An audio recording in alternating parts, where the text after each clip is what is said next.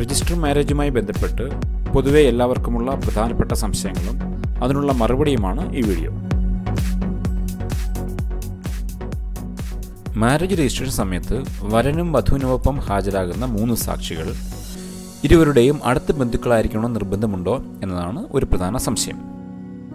ഇവിടെ special marriage act പ്രകാരം വിവാഹ രജിസ്ട്രേഷൻ സമയത്ത് 3 സാക്ഷികൾ ഹാജരായിരിക്കണം എന്ന് മാത്രമാണ് നിർബന്ധം. അത് വരൻ്റെയും വധുവിൻ്റെയും അടുത്ത ബന്ധുക്കളായ അച്ഛൻ, അമ്മ, സഹോദരങ്ങൾ തുടങ്ങിയവർ ആകാം. പക്ഷേ അവർ തന്നെ ആയിരിക്കണമെന്ന് യാതൊരു നിർബന്ധവുമില്ല. എന്നാൽ ഈ 3 സാക്ഷികൾക്ക് വരനെയും വധുവിനെയും പേഴ്സണലായി അറിഞ്ഞിരിക്കണം എന്ന് മാത്രം. മാത്രമല്ല ഈ 3 പേർക്കും 18 വയസ്സ് പൂർത്തിയായിരിക്കുകയും വേണം. ഇനി ഇവിടെ ശ്രദ്ധിക്കേണ്ട 1-2 വിഷയങ്ങളുണ്ട്. ഒന്നാമതായി, ഈ ഹാജരാകുന്ന സാക്ഷികൾ അവരുടെ പേരും അഡ്രസ്സും എഴുതി വേണം ഒപ്പിടാൻ. ആയതിനാൽ അവരവരുടെ പേരും ഫുൾ അഡ്രസ്സും കൃത്യമായി എഴുതാൻ പ്രാപ്തിയുള്ളവരെ വേണം ഇങ്ങനെ സാക്ഷികളായി ഹാജരാക്കേണ്ടത്. രണ്ടാമതായി, ഈ ഹാജരാക്കുന്ന സാക്ഷികളുടെ ID പ്രൂഫുകൾ, അതിപ്പോൾ ആധാർ കാർഡാകാം, ID കാർഡാകാം, അങ്ങനെയുള്ള എന്തെങ്കിലുമുള്ള ID കാർഡ് ഒറിജിനൽ കയ്യിൽ കരുതേണ്ടതാണ്. ഇനി മൂന്നാമതായി, ഈ സാക്ഷികൾ രജിസ്ട്രേഷൻ സമയത്ത് മാത്രമാണ് ആവശ്യമുള്ളത്. അപേക്ഷ നൽകുമ്പോഴൊന്നും ഈ സാക്ഷികളുടെ ആവശ്യമില്ല എന്നുള്ളത് പ്രത്യേകം ശ്രദ്ധിക്കേണ്ടതാണ്. മാരേജ് നോട്ടീസിലെ ഫോട്ടോ അറ്റസ്റ്റ് ചെയ്യുമ്പോൾ വരനും വധുവും ഹാജരാവേണ്ടതുണ്ടോ എന്നാണ് മറ്റൊരു സംശയം.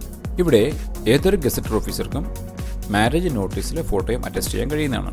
ഈ ഫോട്ടോ അറ്റസ്റ്റ് ചെയ്യുക എന്നത് ആപ്ലിക്കേഷനിൽ പറഞ്ഞിരിക്കുന്ന ആളും ഈ ഫോട്ടോയിൽ കാണുന്ന ആളും ഒന്നാണ് എന്ന് തെളിയിക്കുന്നതിന് വേണ്ടിയാണ് ഫോട്ടോ അറ്റസ്റ്റ് ചെയ്യുന്നത്.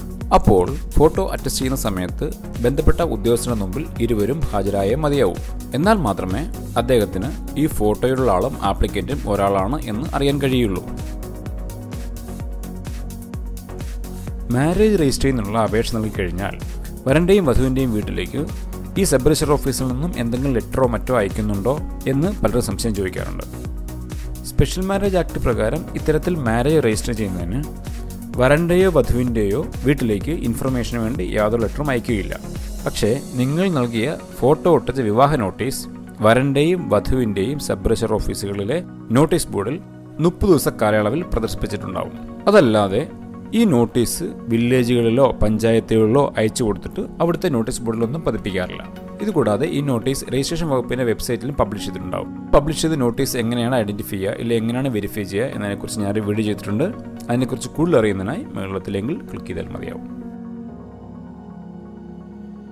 അതായത് മാരേജ് രജിസ്ട്രേഷന് വേണ്ടി നിങ്ങളുടെ രേഖകളെല്ലാം ഹാജരാക്കി കഴിഞ്ഞാൽ അടുത്ത അരമണിക്കൂറിനുള്ളിൽ നിങ്ങളുടെ മാരേജ് രജിസ്ട്രേഷൻ കഴിയുന്നതാണ്. അതിനുശേഷം 1-2 മണിക്കൂറിനുള്ളിൽ തന്നെ നിങ്ങൾക്ക് സർട്ടിഫിക്കറ്റ് ലഭിക്കുന്നതാണ്.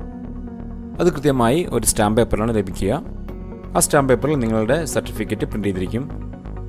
അവിടെ എല്ലാവർക്കും പ്രധാനമായി സംശയം വരുന്നത് മുകളിൽ ഈ ഭാഗത്തായി ഇവിടെ ഫോട്ടോ എന്ന് രേഖപ്പെടുത്തിയിട്ടുണ്ട്. Photo bride groom, photo bride. ഇവിടെ നിങ്ങൾ ഫിസിക്കലായിട്ട് ഫോട്ടോ ഒട്ടിക്കേണ്ട യാതൊരു ആവശ്യമില്ല.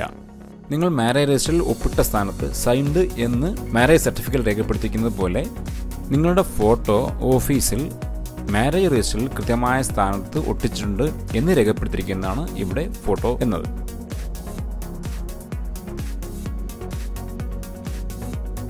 മാരേജ് രജിസ്ട്രേഷൻ അപേക്ഷ കൊടുക്കുമ്പോൾ അത് വരൻ്റെയോ വധുവിൻ്റെയോ പരിധിയിലുള്ള ഓഫീസിലല്ലാതെ മൂന്നാമതൊരു ഓഫീസിൽ കൊടുക്കാൻ കഴിയുമോ എന്നുള്ളതാണ് മറ്റൊരു പ്രധാനമായ സംശയം.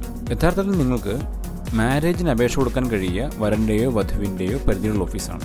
പക്ഷേ മൂന്നാമതൊരു ഓഫീസ് നിങ്ങൾ ചൂസ് ചെയ്യാൻ പറ്റും. അതിന് ചില പ്രൊസീജിയേഴ്സ് ഉണ്ട്. അതായത് നിങ്ങൾ മൂന്നാമതൊരു ഓഫീസ് ചൂസ് ചെയ്യുമ്പോൾ ആ ഓഫീസിൻ്റെ പരിധിയിൽ മിനിമം 3 മാസമെങ്കിലും താമസിക്കണം നിർബന്ധമുണ്ട്. മാത്രമല്ല അതിനുള്ള തെളിവും ഹാജരാക്കണം. ആ തെളിവിനായി നിങ്ങൾ പഞ്ചായത്തിൽ നിന്നോ മുനിസിപ്പാലിറ്റിയിൽ നിന്നോ കോർപ്പറേഷനിൽ നിന്നോ ലഭിക്കുന്ന റെസിഡൻഷ്യൽ സർട്ടിഫിക്കറ്റാണ് ഹാജരാക്കേണ്ടത്.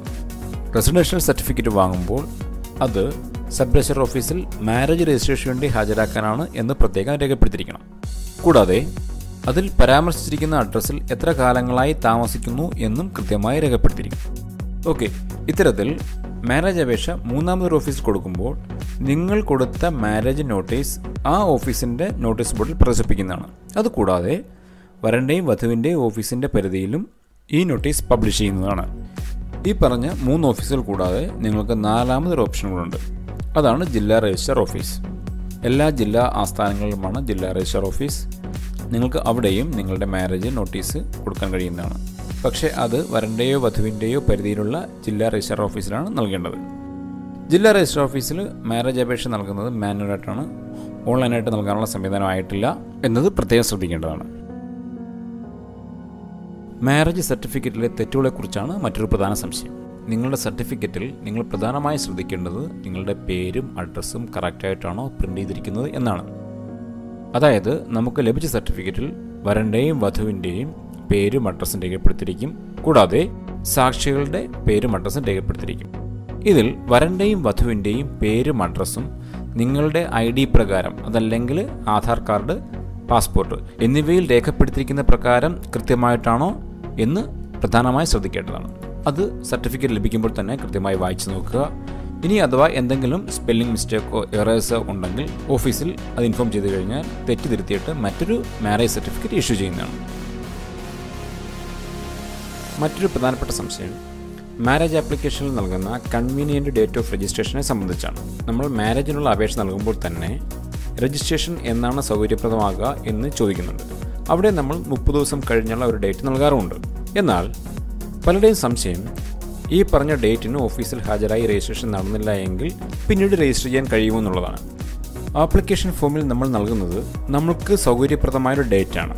ആ ഡേറ്റിന് പോകാൻ കഴിഞ്ഞില്ല എങ്കിൽ കൂടിയും കുഴപ്പമില്ല, മറ്റൊരു ഡേറ്റിന് നിങ്ങൾ ചെന്നു കഴിഞ്ഞാൽ രജിസ്ട്രേഷൻ നടക്കുന്നതാണ്. പക്ഷേ ആപ്ലിക്കേഷൻ കൊടുത്തതിന് ശേഷം 90 ദിവസം കഴിയാൻ പാടില്ല എന്ന് മാത്രം.